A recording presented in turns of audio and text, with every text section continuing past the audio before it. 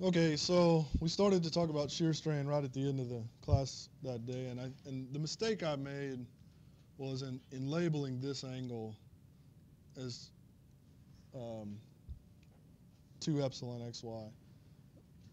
So we have the angles alpha and beta. What we're going to do is we're going to label the addition of the two as 2 alpha xy. So it was incorrect for me to write that. Right? So it's not that angle. That angle in between would be pi over 2 minus those two angles, right? Or pi over 2 minus 2 alpha epsilon xy. So we're basically just we're going to call the shear strain 2 epsilon xy as the sum of these two angles. Okay. So then from the figure, we can write down what the angle alpha is. It's just, again, alpha is just the tangent of opposite over adjacent. Right? So if we want to figure out what the angle is, it's tangent of the opposite over the adjacent. And so the opposite is this distance here, which is labeled. Right? It's this distance here. So it's partial uy partial x dx.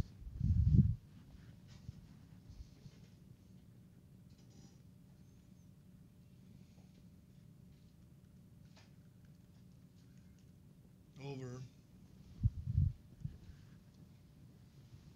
adjacent, which is, this is dx plus this little piece, which is partial ux partial x dx.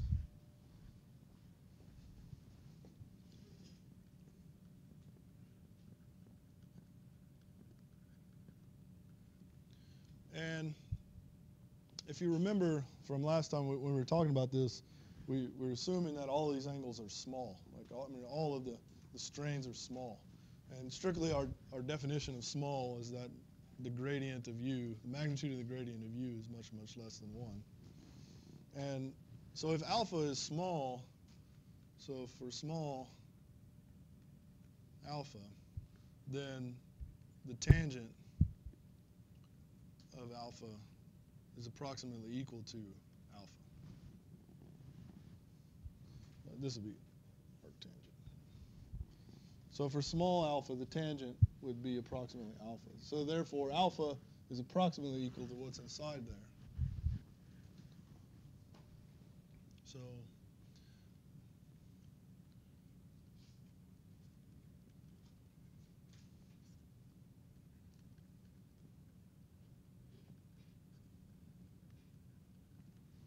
like that, all the dx's can cancel. So you have partial uy partial x over 1 plus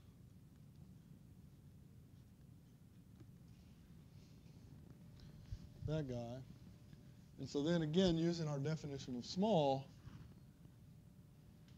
in the denominator here we have 1 plus something small. Right? So we're just going to say that 1 plus something small is approximately 1. Okay? And then that goes away and you're left with just the numerator.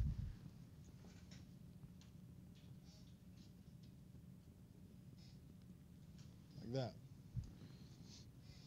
And you can work the same logic with beta, and what you would find out is that beta is partial ux partial y. Right? And then so since we have 2 epsilon xy is equal to alpha plus beta, which is equal to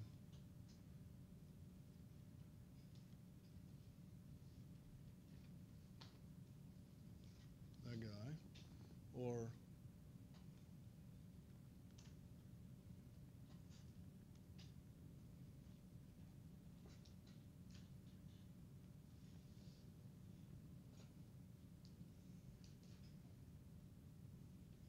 that.